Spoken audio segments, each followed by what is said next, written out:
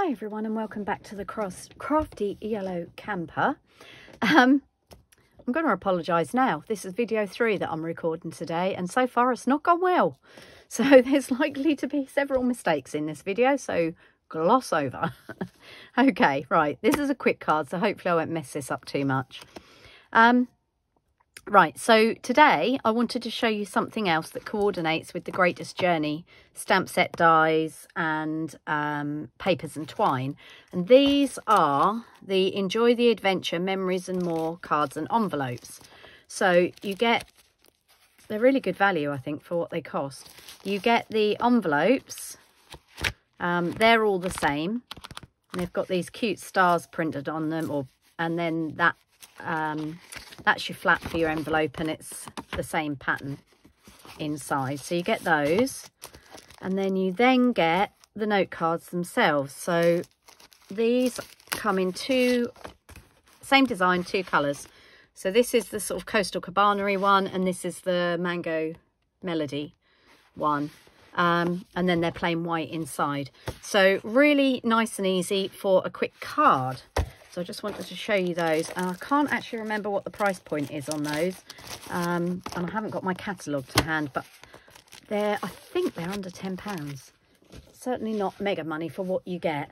You want to know how many, won't you? So I've used one out of here already. So let's see how many we've got left. 1, 2, 3, 4, 5, 6, 7, 8, 9, 10. So that would lead me to believe there are 20 in there. Okay. So I wanted to do a card that was a quick to put together card, suitable for a man or a lady. But the one thing that I really struggle with is men's cards. Unfortunately for me, a lot of the men in my life aren't into whiskey or golf or football. So it makes it quite difficult making a men's card. That's why the dies that come with this set are fantastic, because I do have friends that go walking. I have friends, my son-in-law is a runner, and then we mountain bike. So although this is more of a BMX, you can get away with it for mountain biking. And we love nature. So my husband and my son love getting out in nature. And my son actually camps, and there's a tent in there. So, yeah, so back to the quick card that's not turning out to be very quick. So this is our card base. So you literally just fold it in half, and then you've got a white inside to write on, and then you've got the front. So what I wanted to do for this was to show you how you can stamp on these card bases to turn them into something else. Okay, so I have pulled out my Greatest Journey stamp set, but I've also pulled out the Mountain Air stamp set, which is out of the annual catalogue. And I've mounted up the mountain range. Now, these the Mountain Air stamps are 2-step stamps, so these are actually reversible. So this is the side that has sort of the detail of the mountains on it, but you can turn it over and stamp it that way to get a background colour, and then put the detail in by flipping it over. But because we've got this lovely Mango Melody background colour here, all I actually need is the detail. So I'm going to bring in my Mango Melody stamp pad, and you might be sitting there thinking, well, it's already Mango Melody, so why is she using the same ink colour? I'm hoping, my fingers crossed, that it will show up darker. So I'm going to give it a good ink up with my ink pad, and then I'm opening up the card so it's not bouncing around. And this is a photopolymer stamp set, so I've got my mat underneath it, and I'm just going to stamp there. Give it a good press and a few minutes for the ink to saturate, and hopefully you can see that. So it does show up. And then what I'm going to do is I want a little bit behind, so I'm going to move my stamp up, but I'm not re-inking it, and I'm going to take it slightly off to the side. And so this is 2nd generation stamping. Okay, and you can see you get that sort of shadow. Hopefully you can see that shadow effect. Sorry, my light is shining on my camera, so I'm having trouble seeing it. You get that sort of shadow effect behind it. which is what I wanted. And then what I've done, I've gone ahead and I've stamped the trees, the fir trees, from the Greatest Journey, these ones here. And there is a die that cuts those out. So I've gone ahead and I've stamped those in garden green and I've cut those out for us. Okay, so what we're going to do is we're going to literally layer those trees up along the edge of the mountains. And I am going to raise these up a little bit. So I'm just bringing in my edges of my dimensionals and my silicone scissors. And we'll just pop a couple onto the back of each one of those. Okay. So that's that one. Actually, that actually stamped not as well using a stamp mat than the other one did straight on my desk. Bizarrely, I must have had different pressure on it. Right, and that's used up those edges quite nicely. Waste not, want not. Okay, and what we're going to do is just overlap this one and raise that up a little bit higher. And then we've got our mountain range here. Now, we've got this lovely twine that goes with this set. So I wanted to use some of that. So it comes in 3 colours. You've got the Mango Melody, Garden Green and the Coastal Cabana, which are the 3 of the main colours in the papers. And I think, I can't decide whether to go for the Mango Melody or the Garden Green. But while the jury's out on that, I just want to add a few more bits and pieces to our sky up here. So I'm just going to grab my embossing buddy and some Versamark. Right, let's get the embossing buddy. Just going to give that a wipe over on the card to take away any static.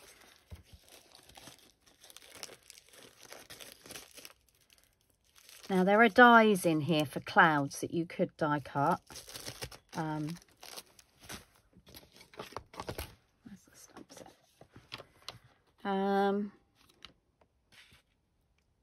Yeah. No, I wanted to do like a sunset actually. I'll take that back. I'm not going to use my embossing powder. I was going to change my mind.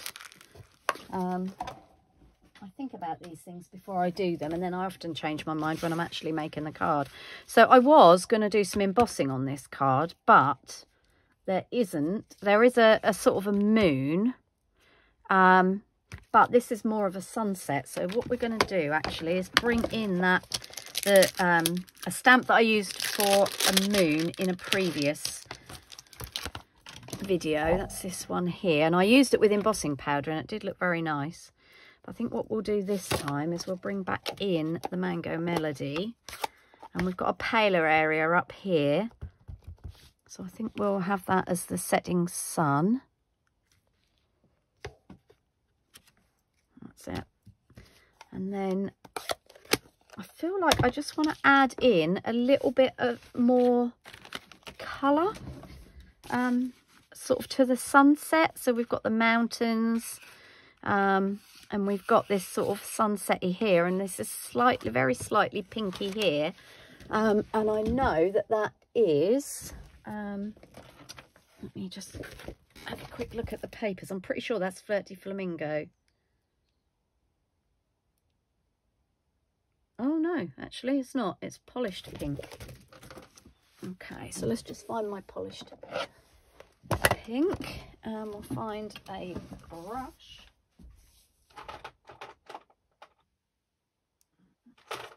Sweet sorbet. I've got a pile of brushes that haven't actually been washed yet. Let's bring in a blending brush. Oh, now I'm throwing them on the floor.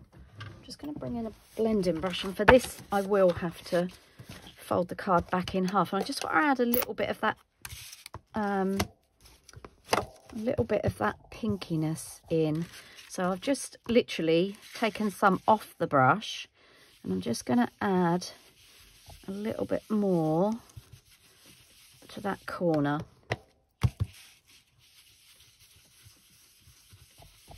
just using one of our blending brushes just to give that a bit more of a sunset vibe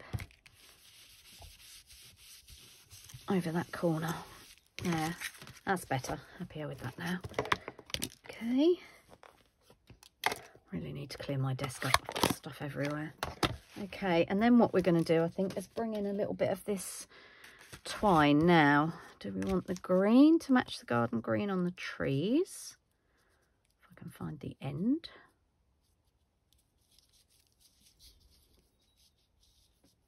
Do we want the green? Or do we want the Mango Melody? Let's have a little look. Oh, that's not good. So what do you think? Do we want the Mango Melody or do we want the green? I think we want the Mango Melody.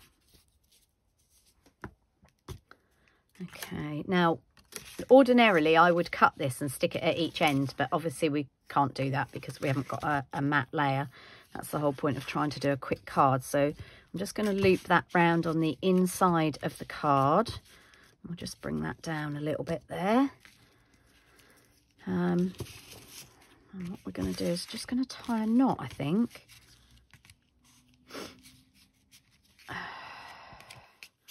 I always leave my cord on the roll until I've decided, cord, ribbon, whatever it is, until I've decided how long I want it. So I think we can shorten that up a little bit because we're just going to do a knot. Okay, that's it. Take that over the top there. Bring that up, back up here, above the sun. I'll just do a little knot. Now, I haven't pulled that very tight, have I? So let's try that again. I always think when you're trying to do this kind of thing, you would benefit from a third finger. I'm not very good at tying knots around my finger, but let's have a go. Just hold that down. Oh, come on. It frayed a little bit when I unrolled it from the roll. There we go. I actually quite like it frayed, if I'm honest. Let's just snip that off. Sharp pair of scissors is always helpful. Okay, yeah. So I think I might cut that down a little bit more and fray that. I think it's a little bit long, so let's just cut that there and cut that there. And this time I have used my sharp scissors. Keep a separate pair of scissors for my for cutting ribbon and twine. That way I don't blunt them cutting paper. I'm just going to unravel that a little bit at the end there, and on this piece too, just to make a little bit more of a feature of it. I think. I wonder if I bring my take your pick tool in. Yeah, that's easier. Use the pokey tool end to unravel it a little bit. Let's do that on this piece too. Just be careful not to scratch the card. There we go. So there's a very quick and simple card. We've just added a little bit of stamping onto it and some twine. And then it's going to go into one of these really nice envelopes with the stars on. And you could always stamp some mountains or something on there if you wanted to. But I think that makes quite a quick and simple note card. I think we're just under the 15 minutes for that. So that's it for now. And I will be back soon with some more stamping for you. I'll see you all soon. Thanks for watching. Happy stamping.